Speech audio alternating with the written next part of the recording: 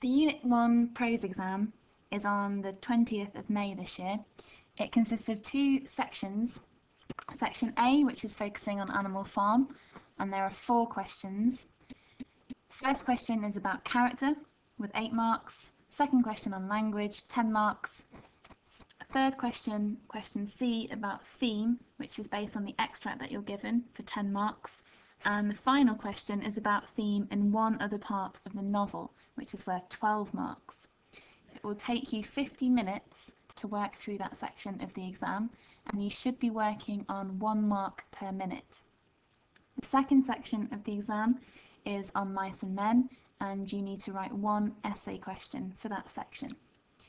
This website here, schmoot.com, has got some useful information about character and about plot for Animal Farm in particular.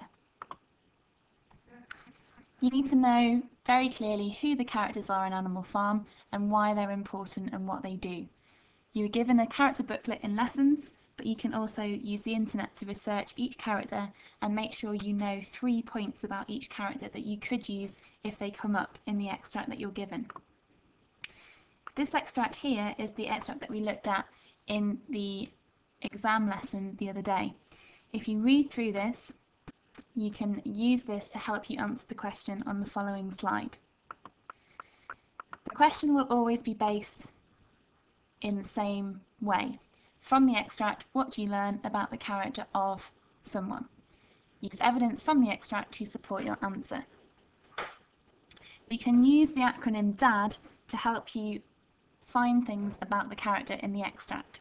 If you think about DAD as description, what the character might look like, or how the character is described; action, what the character does or says for the dialogue, and what other people say about them. So if we look at this question here, what do you learn about the character of Napoleon? If you go back to the extract on the previous page, annotate the text, see if you can find evidence about the character, and you're looking to make 3 point evidence explain paragraphs where you embed lots of quotes to support your point.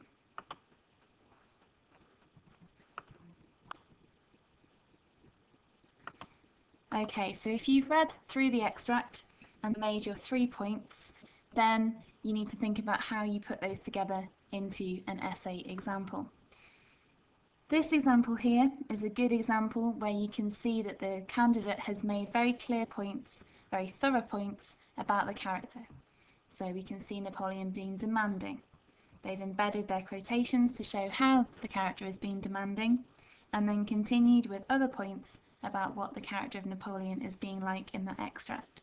Demanding, respected, powerful, cruel, and each time they make a point, they embed quotations to support what they're saying. This candidate would have achieved full marks for the answer because they show a perceptive understanding of the character, they make several valid points, and there's a focused commentary supported with evidence.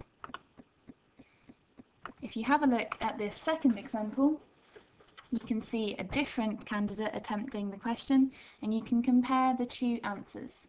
Both of them achieve full marks because they both use a very good range of evidence to support points about Napoleon's character. If you look at this slide here, you will see other things that the candidates could have talked about and other things that you might want to think about from the extract. What you could do now is try your own response to the character question using the points that you have found. If you look at the answer that you've written, you can use the mark scheme, this is the higher paper mark scheme, to decide what mark you would have achieved.